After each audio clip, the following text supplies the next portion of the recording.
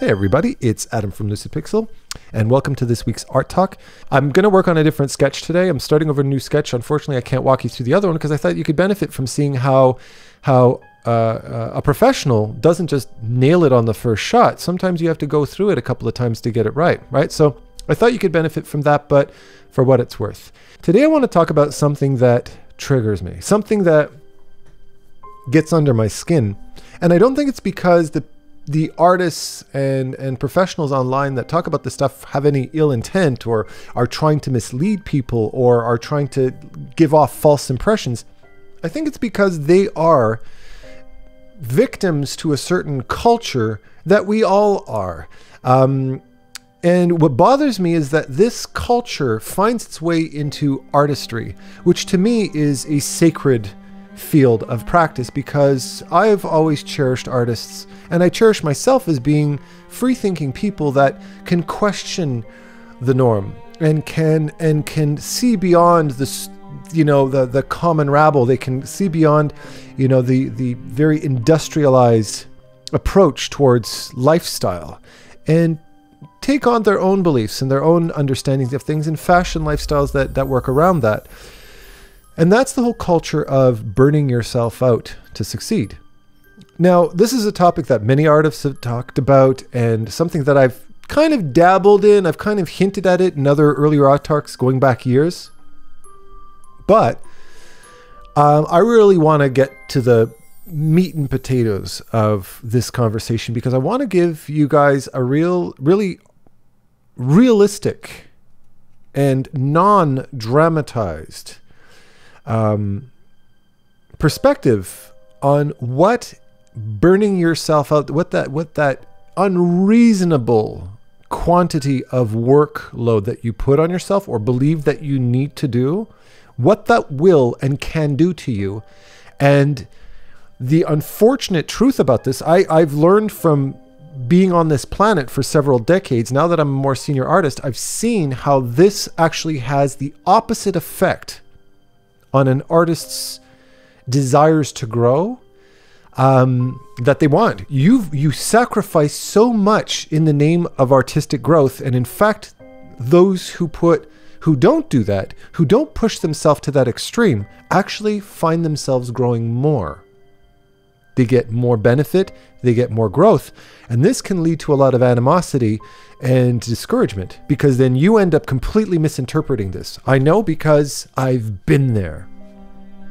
So what I want to talk about is artists out there, any artist out there, and there's many of them out there, that talk about the need, the necessity to pour in 10, 12, 14 hours of work every single day, day after day, 7 days a week. And you have to keep just working and grinding and grinding and grinding.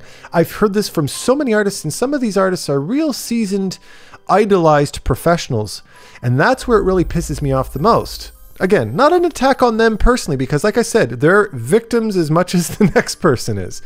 But they advocate for this very unhealthy lifestyle and basically say, hey, if you don't get on the boat with everybody else, if you want to find growth, you've got to do this too. You've got to work 12 hours. I worked 12, 14 hours a day. All I did was work. That's all I did every day for the first, 7 years of my career. And I saw all of my competition fall way behind me. And I was the one who got all the jobs, and I'm the one who got all the gigs, and I'm the one who got all the fame. And they kept sitting around complaining, why am I not finding any growth? Well, it's because they didn't make the sacrifice. And I'm sitting there listening to that as, a 40-year-old artist, a senior who has found success and who has found professional growth. And my blood boils because I'm sitting there going, you're not only wrong, but you're also encouraging artists that look up to you, that respect you, that believe what you're saying is the way to go. You are pushing them down a path that isn't only not going to prove to be as fruitful as they hope for, but they're going to be sacrificing more than just their time. They're going to be sacrificing their health, their social life, their mental well-being, their physical well-being, And I'm not exaggerating here. I've seen it. I have experienced this. It's a wrong way to think. What do I mean by this? Okay, well, let's actually, I'm going to demonstrate to you, I'm going to give you a visual on what actually happens. Let's break it down into the different facets. Let's just start with time. Okay, just time. Forget about all the other aspects of your life. Just time. You're sacrificing, you're putting in 14 hours a day into your artistic trade because your goal is to be the best artist out there. You're going to beat the competition. 14 hours a day, every single day, 12, even 12, 10 even, I find is somewhat unreasonable. But you know what I mean? You're putting that much time into it. Okay, so you get ahead of the race. You're better than everybody else. You're in your early 20s. You've got a good gig. You're making a decent salary. What do you do then? Now that you've got the gig, you got hired on the premise that you were ready and willing to put that kind of time and energy into your work every day. Well, now sustain it. Keep it going. We hired you because of your dedication and your selflessness and your unrelenting energy that you put towards your work, your time and energy that you put towards your work. You got the job. There you go. You've got what it takes. You've got the job. Now keep it going. For how long? Well, as long as you want the job. So what you just did to prove yourself is now your curse, because now, regardless of how you feel, regardless of your energy, regardless of your dedication, if you don't sustain it, if you don't keep pretending to be a superhero for the next 10 years, well, your career's not going to last very long. So are you just going to stop? Of course you're not going to stop. You just sacrificed the last 5-10 years of your life to get there. Now you're there. What are you going to do? Give it up? Of course not. So you push yourself harder and harder and harder and harder and harder and harder. And as you do this, your body, your mind, and everything else, every other physical facet of your body, every other emotional facet of your being starts to deteriorate. And I mean by deteriorate, physically deteriorate. You're hunched over a desk for 14 hours a day? Sure, maybe when you're in your teens, in your early 20s. Maybe, but not usually. Your back is fine. You know, you can sit down for long periods of time. It's fine. You're okay. You can get up and go do your thing and hang out with your friends, and you come back and you sit down again. That's fine. But you do that for 5 years. Your muscles start to adapt to that new structure. Your spine starts to adapt to that structure. Your cervical and your thoracic spine start to bend out of shape because the muscles are all out of whack. That starts to put pressure on your organs. That starts to put pressure on the back of your legs because you're sitting down 24 hours, 12 hours a day. There's zero circulation happening in the back of your legs. Because the back of your legs are getting more stretched from being in a sitting position, your quad muscles start to tighten. Every time you stand up, that puts pressure on your lower spine, which pulls on your lower spine, and that starts to create back curve. That back curve leads itself all the way up into the back of your neck. You end up having to go and get MRIs. Of course you do. Why? Because you start getting pains and you can't feel certain spots on your back, and you get piercing pains. You can't sit for longer than 15 minutes because you feel like you've got a hot poker sticking right into your kidneys. That's how bad the pain gets. I'm speaking from experience here, guys. Okay? You end up with, if you're in Canada, you're lucky because you've got Medicare, but if you're in the States, you're screwed. Now think about it. Which organs are in your tummy? You've got liver, you've got pancreas, you've got kidneys, you've got intestines, you've got your heart, you've got your lungs, you've got your gallbladder, okay, etc., etc. You've got all of these organs in there. Well, you sit down for 14 hours a day. You cannot sit straight for 14 hours a day. You can't do it. You end up hunched over your desk. That's putting pressure on all of your organs. When you put constant pressure on your organs, that starts to affect the way your body metabolizes things. It starts to affect the way they function. You're not getting any exercise, so your lungs start to atrophy. When your endocrine system is impacted by poor lifestyle habits, if you're not getting exercise, you're not getting proper nutrition, you're not moving around, you're putting constant pressure on your organs, when your endocrine system goes, that attacks every single molecule on your body. Your thyroid, which is connected to your endocrine system. It's a feedback loop. Your liver speaks to your thyroid, speaks to your hypothalamus, speaks to your pituitary gland, back and forth. If one thing goes, it's got a kinetic impact on every single organ in your body. When your thyroid goes, everything goes. Your energy, your focus, your muscles start to deteriorate. You start to gain weight uncontrollably, despite now making an effort to, because you realize your body weight just shot up 40 pounds out of nowhere. Bang. Okay. You go to the gym, it's too late for that. Your muscles are so out of tone. You don't have the muscle tone to be able to burn fat, and your thyroid's now messing around with you. Every single facet of you can't think straight. Your digestion starts to get lethargic. Your skin, you start getting skin problems and hair falling out and all kinds of stuff like this. This is what happens to late 30, 40-year-olds when they don't take proper care of themselves. Okay? I'm just talking about the physical sides of things. If that enough is not enough to scare you, what about the social side of your life? Sure, okay, you're ahead of the game. You've got the big job and you're work. Well, you got to keep that work method going. But while you were doing that, a lot of your peers out there that might not be at quite that level you're at yet took some time to go and hang out with their friends. Took some time to go out and have a coffee or go grab a drink with their friends. They did that. You didn't. So you might be Mr. Successful, but you're not Mr. Popular, right? Because you haven't developed any frickin' social skills. You spent your entire life hiding behind a book. Now, of course, we're artists and we make friends, other fellow artists and stuff like that. But it's amazing how many artists I know that don't necessarily have the social skills to be able to go out and just hang out with people. It's a very basic skill, one that we need to cultivate. It's your social skills are something you need to develop. You can't just become popular out of nowhere. You have to go out and make friends. You have to learn how to smile and open up a conversation with people. That doesn't only impact your relationships, that impacts your jobs. It's amazing working as a director at EA, okay? Or working as a director at different studios. How many artists I would see that would walk in that they had gorgeous artwork, like, woo, really nice stuff. And I brought them in for the interview to interview them, and they had the social skills of rocks. Okay, I'd go, wow, you've really got nice work. I love, this piece over here is really, really nice. And what about that piece? And they're like, thanks. Why don't you talk about this piece? Fine. Right there, I'm calling the next guy. You've lost your chances. Okay, if you don't even know how to smile and say something nice, then screw you. You're not going to get the job. I have to remember, when you get hired for a job, you get hired not only because you have got, I'll put it to you this way, if you get a job interview, your artwork's already good enough. You're not being interviewed for your art. You're getting interviewed for your personality.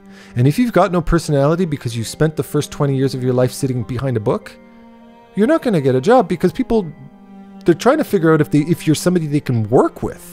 If you're not an asshole, if you're not, antisocial. You can't be antisocial in a work environment. You've got to be able to make friends. When shit hits the fan, when things get stressful in a studio, when they start doing layoffs, who do you think are the first people to go? The people that were less popular, the people who were less sociable, the people who didn't connect with other people as well. If you want to get a professional job working independently, starting your own YouTube channel, starting a school, starting a mentorship, any of that kind of stuff, you need to be able to learn how to communicate with people. So you need to get out there. You need to be able to hang out with friends. You need to be able to share your stresses and your day-to-day stuff with other people.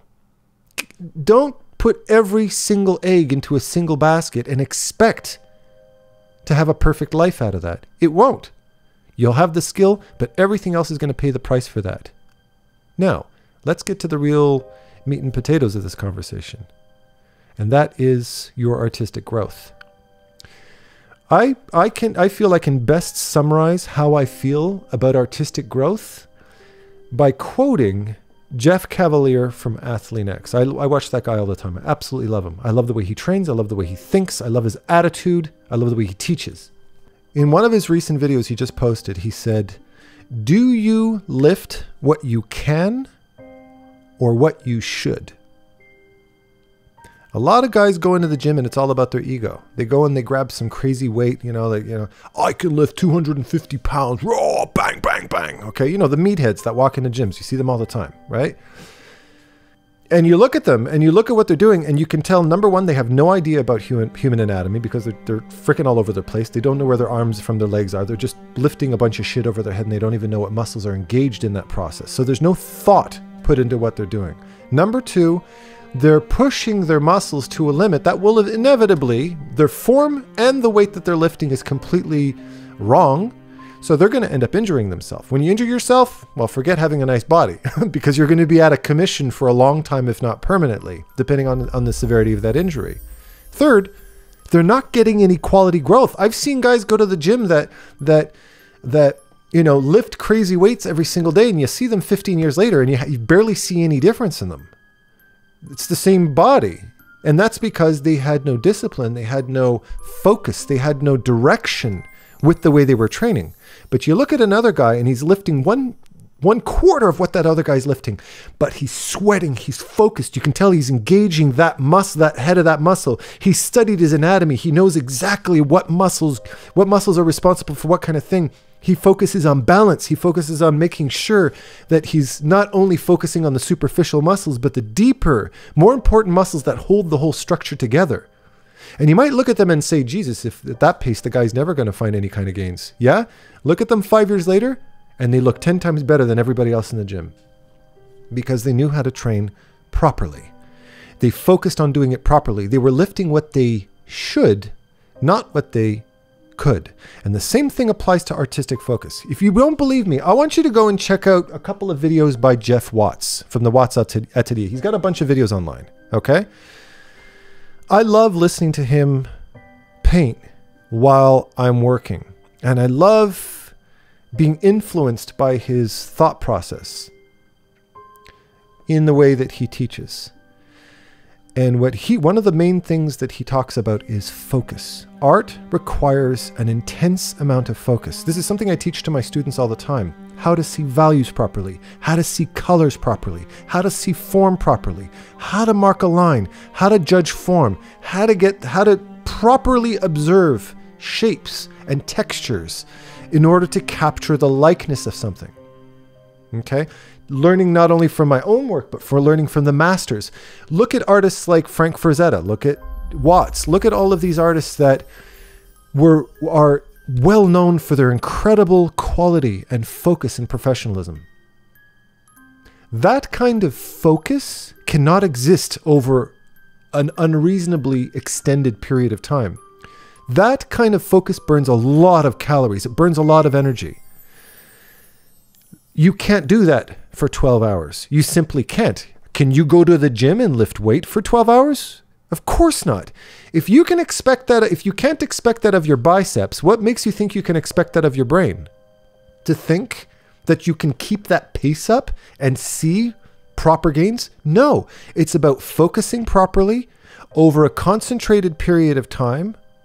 And when you start to feel that your brain starts to go into automatic mode because it's getting fatigued, you step the hell away from your drawing table. You give yourself a break. You can think about it. You can go and make yourself a coffee. You can hang out with your friends. You can watch some random YouTube video. You can play some video games and you can think about art and all that kind of stuff. But give your mind and your hands a break. And it's in that break that you do heavy thinking, you do reflection on your work. You can come back and revisit it and give yourself a fresh perspective on your artwork and go, okay, what works and doesn't work about this piece? Do I need to start over? Are my colors right? Do I need to scratch this and scrap this and start something else? I want to focus on the leg here. I want to get that leg right. So you go and you put some hyper focus into the muscles of that arm, the wrist, the thumb bones. And you get right deep into it. You put a lot of thoughtful concentration, thoughtful effort into your hand-to-eye coordination in order to execute that line with confidence. You can't do it? Try it again. Try it again. Try it again. Try it again. Until eventually it starts to become fluid. It starts to become muscle memory. You can start to, it takes less energy to draw that hand. Next time you'll be able to pull it off in one shot and you can move your mind off onto the next thing. And then the next thing. And that's where quality growth comes from. Am I a robot? No, I'm a human being who believes in quality. I have long-term goals. I plan on doing this for the next 50, 60 years. I plan on painting when I'm 95. I want to be the David Attenborough of artists that is he's in his 90s and he still travels the world and takes, deep sea submersibles and does documentaries. That guy's in shape because he has balance. He's not in that kind of shape. He doesn't have that kind of mental clarity and that kind of success at this very late point in his life because all he does is hit the grindstone 24 hours a day. No, he gets his sunlight. He goes out and has a nice meal. He socializes. He takes a chance to do things that he loves. He's passionate about what he does. You can tell. But he takes a break. And when you look at him, you don't see a burnout. You see a happy, healthy man. That's what I want to be when I'm his age. I want to be a guy who can teach with that level of energy and that I want my body to be in the same shape his is at that age, if not better. In order to do that, I had to learn the art of pacing myself, of quality gains versus just trying to show off and flex. Because if you lift those heavy weights every single day for 12 hours a day for the next 2 decades, you will have burned yourself out. You could push yourself into some kind of a depression. Your body's going to be in so much pain. You won't be able to sit down for longer than 15 minutes without having to get up. You'll have to get physiotherapists. All that money that you're earning is going to have to go back into repairing your body, right? So take care of your health. Pace yourself with your artwork. Does that mean never ever work 12-hour day? No, I do that once in a while. Once in a while. But I don't do it every single day. Sometimes I'm just in the zone and I'm enjoying myself. And I just don't want to let it go. Cool, that's fine. But I don't do it every day. And if I find myself getting into a routine of getting kind of over caught up into my work, I stop myself. I stop myself because I know if I keep doing this for the next 2 weeks, I'm going to injure myself some way, or I'm going to cause some kind of a long-term stress injury, or I'm going to start feeling like shit. So I stop and I go to the gym. I go to the gym every single day. I exercise every single day. I hang out with my kids. I play some Dark Souls. I watch some TV. I relax. I get some fresh air and play outside in the sun or the snow. That's how I live my life. Every healthy, successful person you know in the world is there because they've learned the most important element to living a healthy life. Balance. Okay? So, yes, it's a rant. Handle it. So hopefully you enjoyed today's art talk. Thank you again to everybody who was so beautifully supportive. And if I didn't mention last week's art talk where I was talking about manga, somebody got in touch with me to correct my pronunciation of manga. I went out to checked out Your Name, the movie Your Name, which is beautiful. Holy smokes. I could do a review on it, the pros and cons, but overall it was just a beautiful movie, and I'm going to be checking out a lot of your suggestions as well moving forward, because a lot of you guys clued me in on some great movies to check out. So I've got this long laundry list of movies to check out. So thank you very much for that and for all your support on the video. And remember, I put out an art talk / behind the scenes every single Monday. And don't forget as well, I have my art critiques every single Thursday. Again, I'm going to be posting those between 2 and 4 p.m. Eastern time. And if you want your own artwork, if you want to submit your own artwork for critique, don't forget to subscribe. And you can check out the information in the description below on how to submit your artwork. And of course, my online art mentorship, LucidPIXUL. You can check out all of that in the description below as well. So thank you for joining me, everybody. I love you all. Happy painting, happy balanced lifestyle. And I'll see you in the next one next week. Take care.